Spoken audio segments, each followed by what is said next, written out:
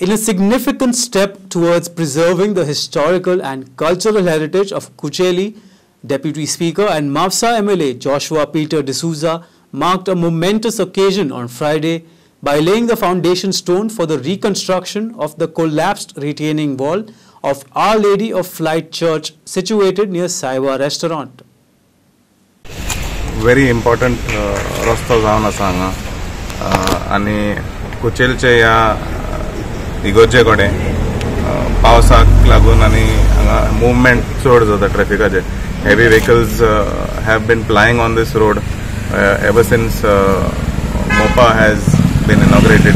We can see increased number of traffic, and due to all the heavy traffic that has been plying on this road, the wall of the church collapsed during the monsoon.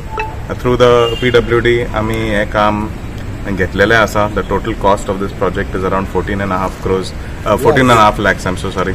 I would like to thank Honorable PWD Minister for taking this entire project up on priority to ensure that the safety of the locals of this area, as well as the people that are staying in the church premises, the fathers and all the other people that live here, all the people that come here. Also keeping in mind the safety of all the people that are using the road, right from Kamulle, Shiole, Arambol, Anjuna, everybody travels on this road. I think फक्त कुचेलकाराक एक फायदो जावचो ना. म्हाका दिसता जितले हांगा villages, neighbouring villages जावन आसा तांकां सगळ्यांक एक मोठो फायदो जातलो.